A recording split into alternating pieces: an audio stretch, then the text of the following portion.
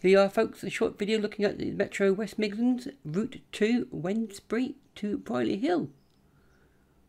Of course, they're extending the track down to the old Dudley station we're going to see in a minute, and that's of course Dudley Hippodrome there in the background.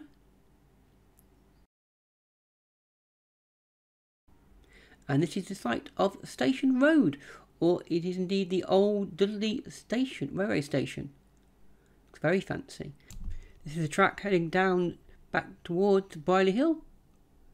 It's all brand new, all the vegetation's been removed. And there it is, the view from the bridge. This is what's left of the old station, I believe. I've seen it looked in another video. It's a part of possibly the old ticket office that used to lead down to the station. Kind of been used for this billboard. And there we go, more closer look. Station Road. This was a fantastic little thing here. It's kind of a little loop. I don't know what it's for. Interesting. Is it for the light railway? I don't know. Comment below, please. There we go, the bridge again.